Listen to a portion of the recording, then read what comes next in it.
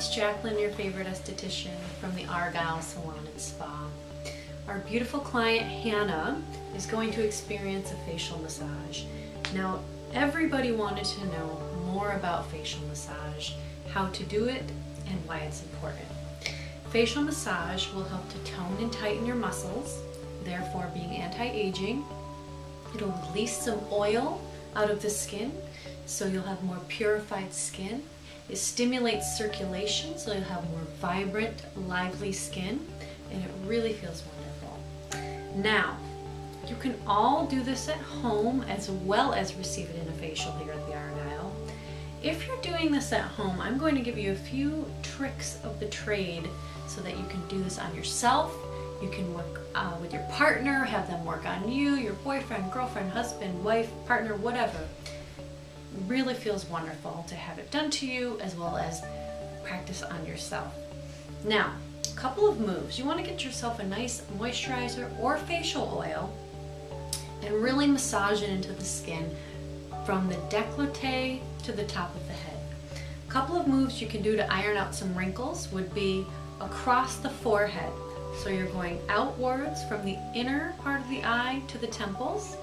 Okay, you're going to do that 3 to 6 times. Okay, so you're kind of getting an ironing out.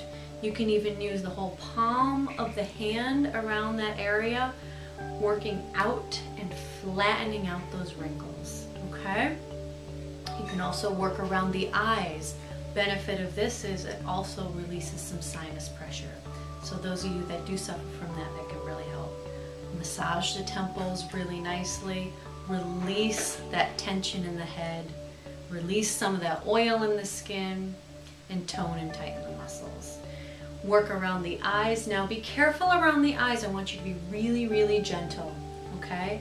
You want to apply some pressure here, and you're going to work little tiny circles around the eyes. Again, 3 to 6 times for everything is great. And this is really wonderful to do right before bed. You will be out like a light before you know it.